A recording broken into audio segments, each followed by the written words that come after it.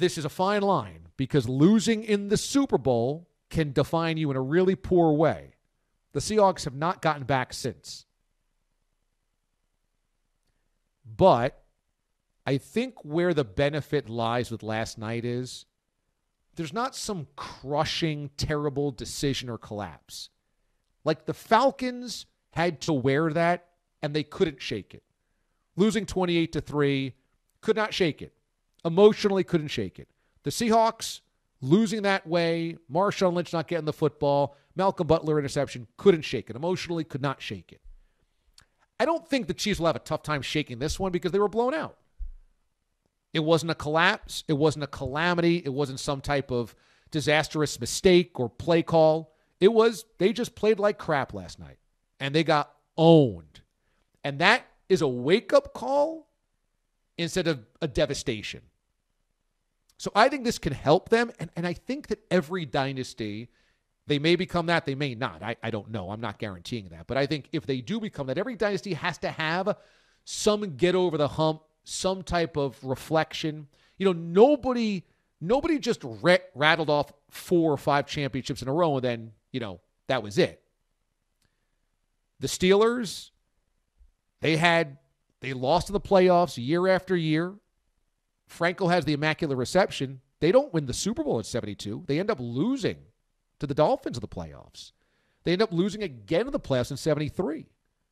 Everybody thinks that immaculate reception ended up just starting the dynasty. They were still 2 years away. And even in between 76, 77, they ran into an awesome Raiders team, had tons of injuries. They had to reset themselves for the second 2. The Niners, it wasn't 4 in a row. They were handed some terrible playoff beatdowns. The Giants beat them 49-3 in 86.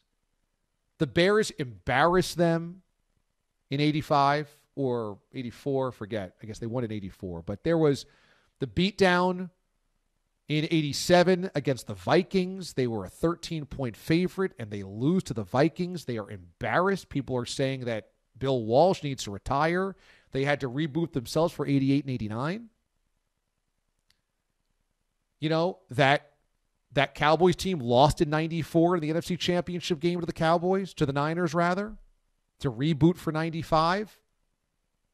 That Patriots team, they won 01, 03, and 04. They missed the playoffs in 02. And there was a 10-year gap between them winning another Super Bowl after 04. 10 years. Where they got handed painful losses in Super Bowls, painful losses in championship games of the playoffs. They had to overcome those moments. So I think the Chiefs, if you're going to build something that's sustainable and you're there all the time and you win multiple Super Bowls, I think you do need to go through some heartache. And the Chiefs really hadn't had that much since Mahomes took over, where they really had to do soul searching. And now they got to do it, and I think that's important. I think that could be a good thing.